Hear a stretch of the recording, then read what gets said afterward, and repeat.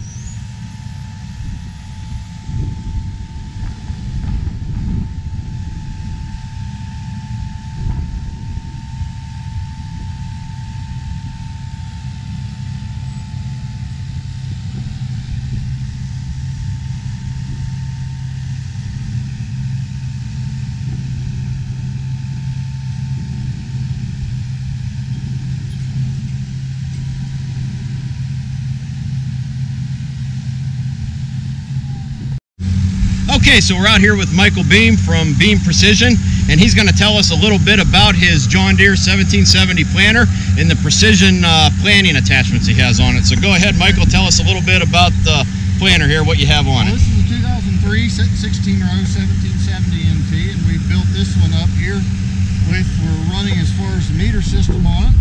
We've got Precision Planting's V-drive system, which uses our V-set back meter. And then we got our speed tube, which is a high-speed attachment, goes on it. And then this is also a multi-hybrid planter using Precision Planting's M-set control, which is the new way of our single-meter multi-hybrid planting, where we can switch back and forth as hybrids by prescription or manually as you're going across the field. And also we got hydraulic downforce or delta force on here, clean sweep. We got Martin row cleaners controlled by Precision's clean sweep air cylinders. And then we have two liquid systems on this planter. One is 1034O, which will be going through the furrow jets, which goes in furrow. And then the second liquid system is going to be 32, actually dribbling it 2 inches off to each side on top. And that's controlled by our V-Apply HD, which does individual row control of the liquid products. Okay. That's how we have this machine set up. All right, there's a lot going on back here. A few things. Yep. Okay, well, we'll... Lastly, we also have 4 smart firmers, I forgot on this. Okay, I see the lights blinking down there. I'll zoom in on this.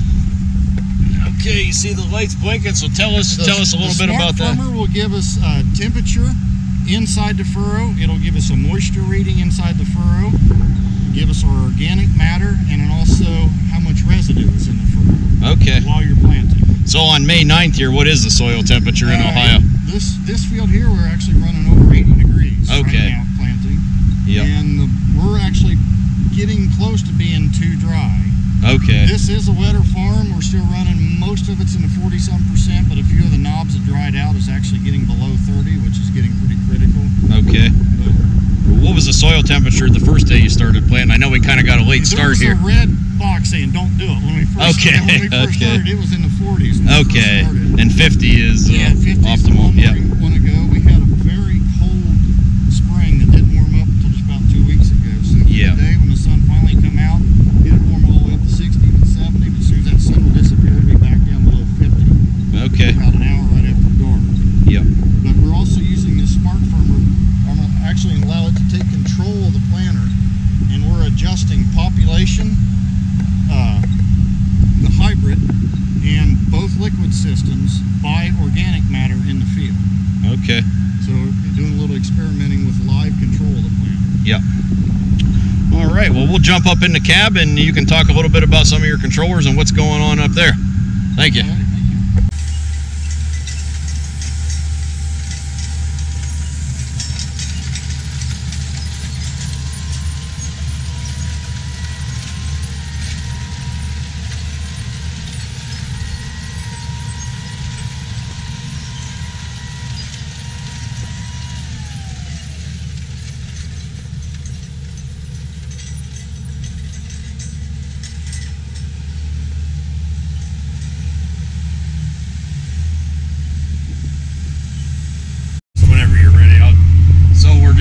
In the tractor here and looking at some of the monitors he has here as he's planting.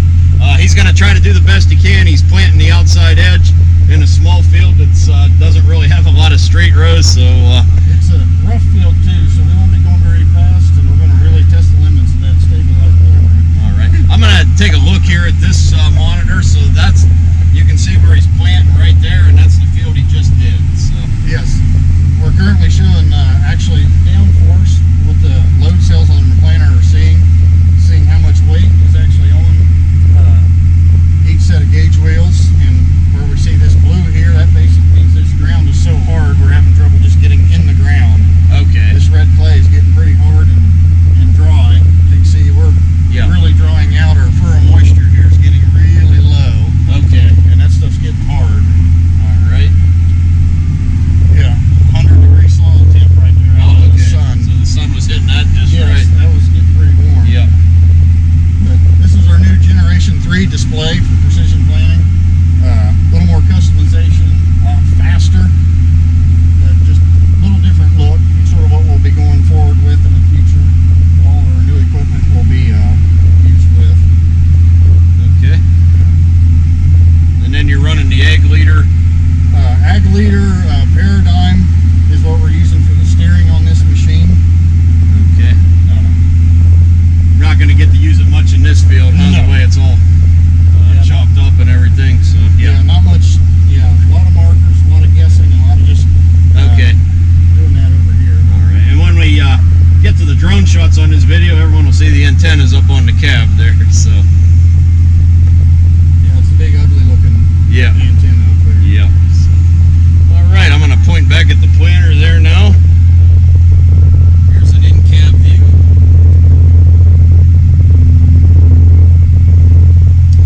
All right, well, thanks for telling us about your planter. And of course, this is a new Versatile 260 they got last year, and they got a pretty good collection of Versatiles back at the home farm. You want to tell us the models you guys have back on the farm? Well, we have a Series 3 555, then we have a early designation 6 836, then a late or a blue designation 6 876, and a 03 2360 3-point PTO machine. Okay.